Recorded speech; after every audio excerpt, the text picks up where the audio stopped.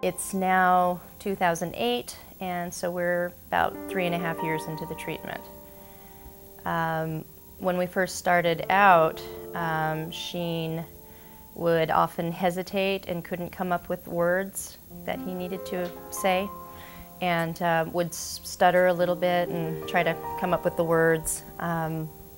He liked to run around in circles, especially when he would get excited watching one of his favorite TV shows.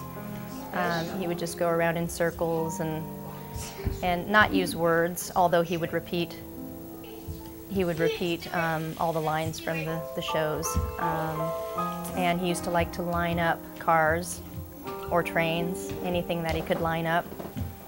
He had a very tough time socializing, in fact, would be very nervous about it, and I would have to force him a little bit to do that and to kind of encourage him that way.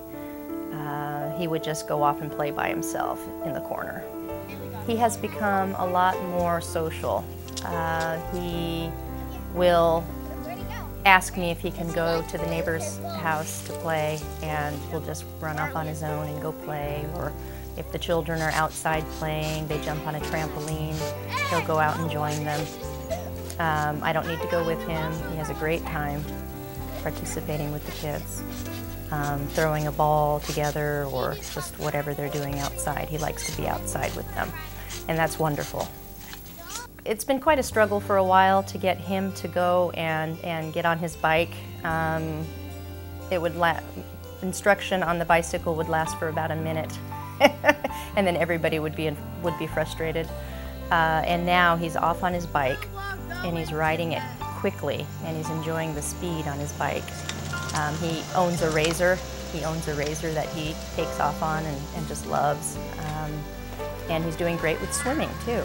He made a lot of progress with swimming this summer, and is faster than you can imagine going across the pool.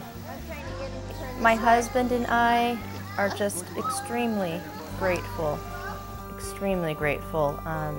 to Dr. Buttar, and having discovered the detox treatment for the mercury. I can't even express in words how grateful and happy we are. Dr. Buttar says that Shin Nicholas is doing great and should fully recover, and that we only have a few more treatments to go.